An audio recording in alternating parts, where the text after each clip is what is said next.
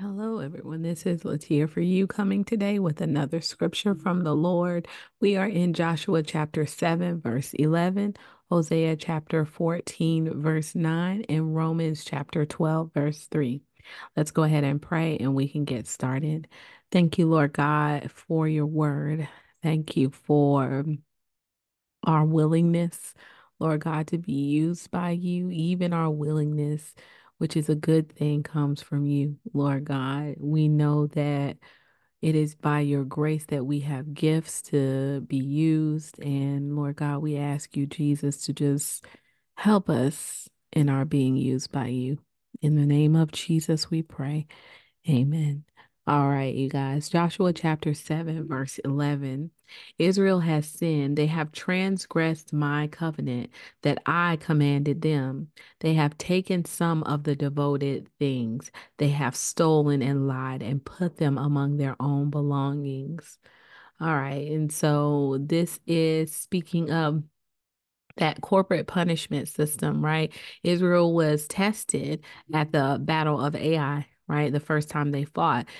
Every battle that they went through was basically a test, right? Will you be obedient to what God said? And so, every battle had its specific instructions.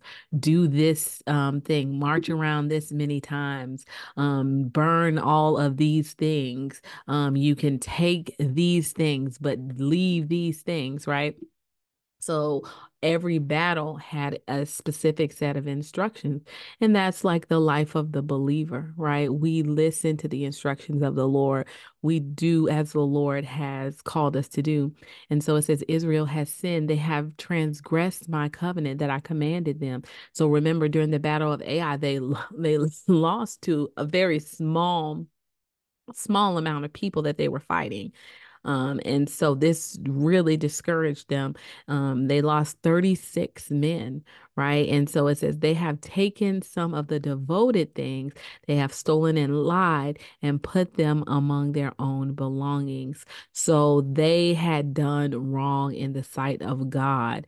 And so they had transgressed against God, and God saw them, right? And God knew that if they rid themselves of the sin, then they would be free of that thing, right? They could move on and keep going under the blessing.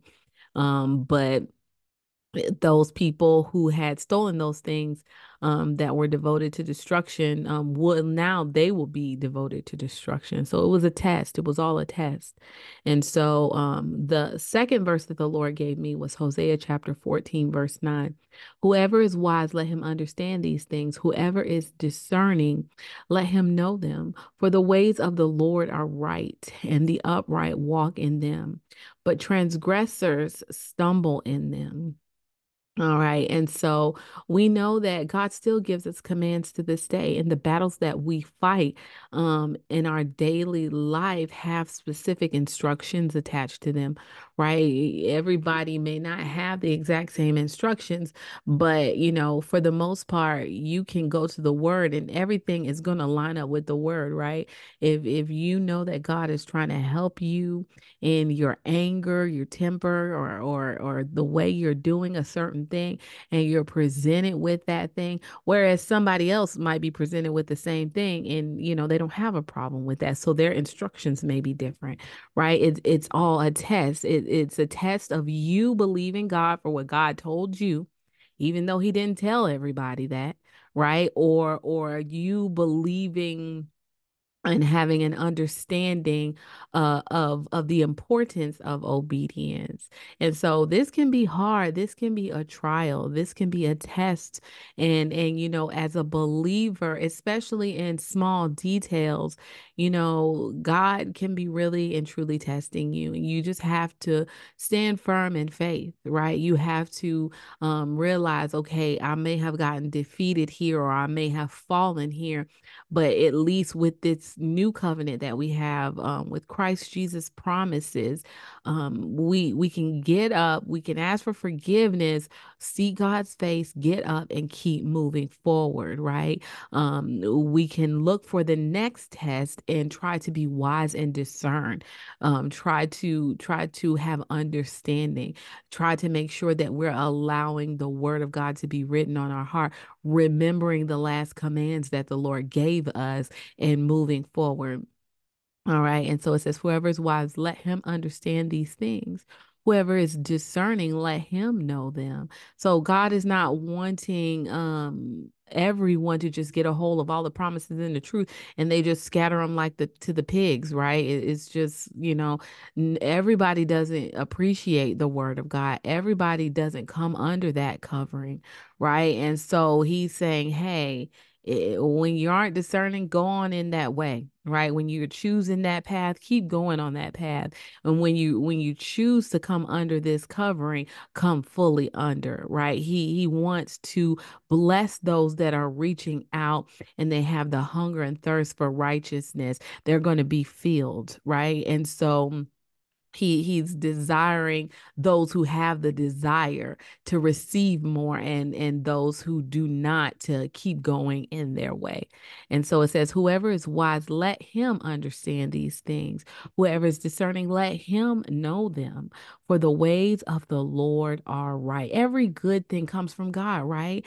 The ways of the Lord are right. There is no wrong in God, right? Our offense should be with the world and not with the ways of God. God has his ways, and we should come into agreement with him, hating the things that he hates and loving the things that he loves.